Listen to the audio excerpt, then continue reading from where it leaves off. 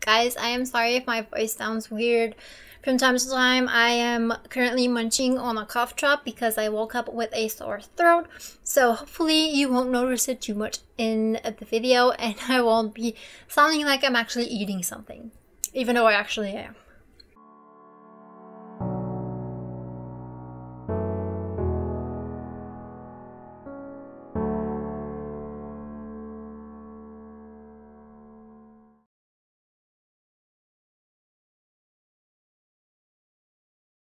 Hello guys, it's Kelly here again and welcome back to my channel. Welcome back to another video that is going to be talking about some geeky stuff. And what I mean by that is I'm going to be sharing with you my comic book, graphic novels, and manga collection. Now I tried to pick this pile up. This is half the pile, by the way. I tried to pick it up and I couldn't and it all fell apart. So I'm gonna have to improvise for the screenshot. But what I'm going end up, just by the way, here's the other pile. The rest of this pile. First of all, I'm going to be sharing with you a few just kind of random things that I've gathered over the years. I used to read a lot of manga and watch a lot of anime when I was in high school.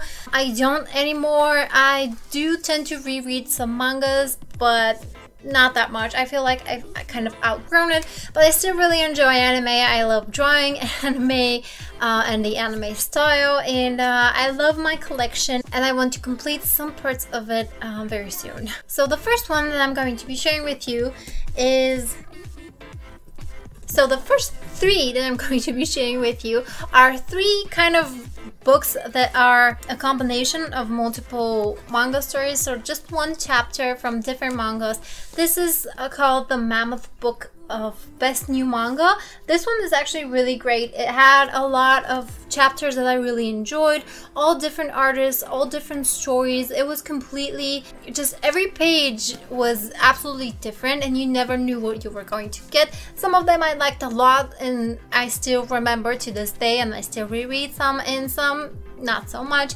But you know, it's cool to have like a big book with just a couple of chapters, because I feel like these are all one shot, but some of them might actually be parts of larger manga series, so that's cool. If you like something, you can always check out if you know, it's a series or if it's a one shot. The two other ones are the same thing. This one came free with a magazine here in Bulgaria. I think this was just one story. I don't remember. I actually don't even remember what the story was, but I like the cover, so I kept it. And the last one was, I don't know where I got it from, but it is, I believe, in Japanese. So I couldn't read anything, but I looked through the pictures and I kept it because it's part of my collection. The next two random manga-oriented things that I have are two mangas, manga adaptations of classics. So I have Romeo and Juliet and I have As You Like It, and these are Shakespeare and manga version. It is modernized. I am not a fan of the art style very much. The stories were nice, and I believe these were Korean. I don't think these were Japanese. I definitely feel like I remember them being Korean, so I don't know, maybe I'm wrong, but I remember the stories were good and I enjoyed reading them. The next random thing that I have is probably something that everyone has, and it is a Warcraft book, and it is a Warcraft manga, and the art style on this is really amazing. It's really awesome. I really loved it. I feel like everyone has it, or everyone has seen it, at least everyone in Bulgaria does, because it's the only thing Warcraft manga related, I guess. But yeah, this is another random thing in my collection. The next three kind of random things that I have are these three little mangas from Judith Bark, and I like, this one is called Dystopia, and these two are part 1 and part 2 of, I think it was YX Love or something like XY Love, something like that. I will link it down in the description down below or on the screen what the name is. I remember, because in Bulgaria we don't have that many mangas, and these were back in the day, these were the only ones that were imported. And I believe Judith Park is a German author, or in a German mangaka and an illustrator.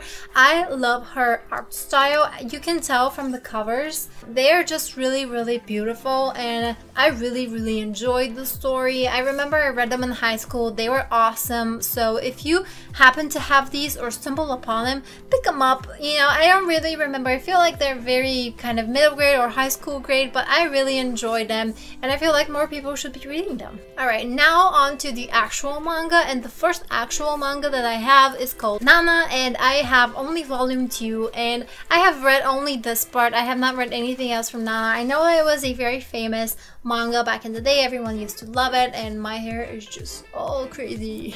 One of my dad's colleagues went to China, and I asked him to find just any manga that he could in English, just anything. I was going to settle for anything. And actually, I do believe that the one I showed you earlier, the one that is entirely in a language I don't understand, I believe he got me both of these, and he got me this one even though it's not in English.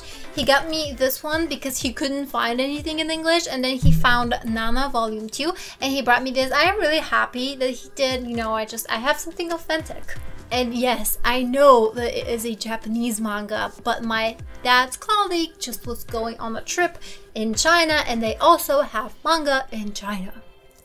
The next ones that I have are 2 volumes of Plus Anima, and I have not read this. I have read only these 2, and these were a gift from my mom, and she knew I really love manga and she couldn't find much, so she found these 2. I don't even think they're available now, but she found these 2 and she got them for me. This is they are really cute. Let me see how to show you this. They are really cute. I remember it was something to do with kids, or you know, people that had abilities to turn into certain animals, and each kid had a different animal, and it was really interesting. I should probably read the whole series. I think it's quite hefty, but yeah, it was cool. I'm really happy to have these in my collection. The last pieces of manga that I actually have are my Death Note collection, and this is my all-time favorite manga. I have read and reread this 3 times. It is awesome. I absolutely love it.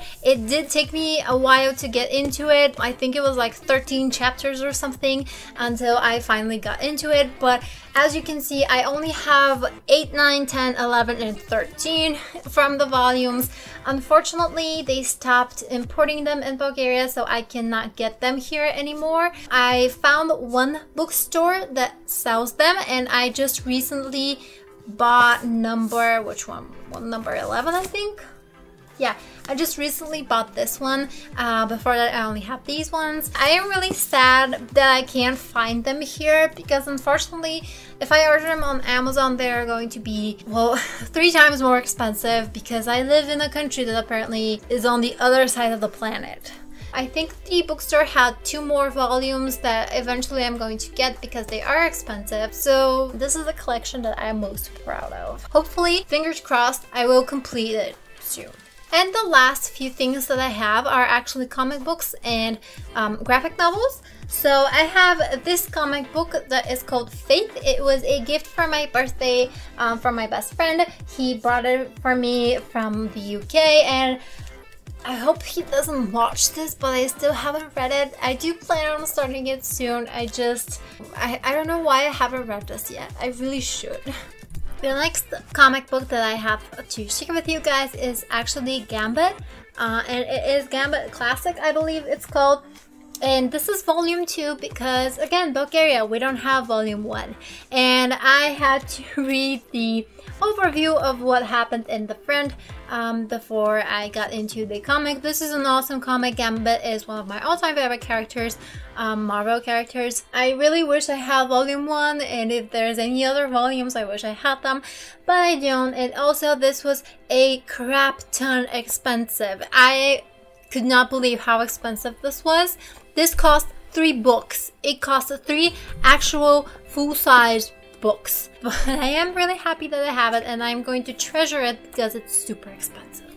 The next thing that I'm going to be sharing with you guys is called Rabies, I believe, and it is actually a graphic novel. Yeah, it's volume 1 of a graphic novel, and it is a Bulgarian graphic novel from 2 Bulgarian artists, and one of them is called Ivan Kuridarev. He actually worked for Ubisoft, and his wife, Sibila Kuridarova.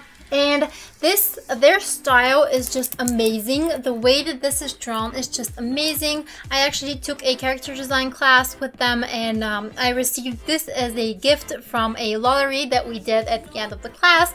And it is awesome. It is really awesome. I love the art style. The story was really cool, and yeah, this is basically a really cool book. The next 2 things that I have to share with you guys are Heroes Volume 1 and 2, the graphic novels, and these are my all-time favorite books to have and read and look through.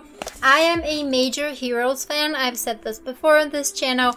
I was obsessed for years. I still am. I am currently rewatching the whole series, and I got these from my best friend while he was studying and living in the UK.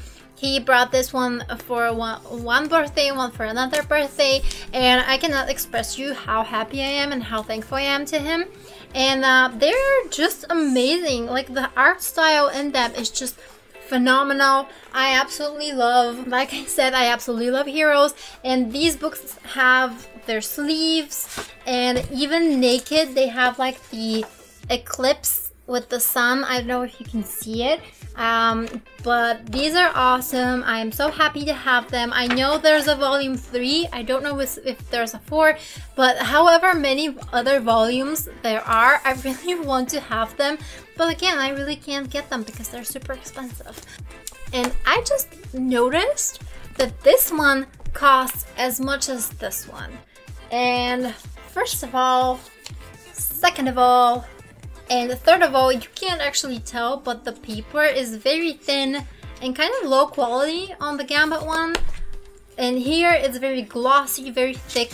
It's very much like a graphic novel paper. So I really, and this is a hardcover, this is a floppy, so I do not understand how this costs as much as this one. I just don't.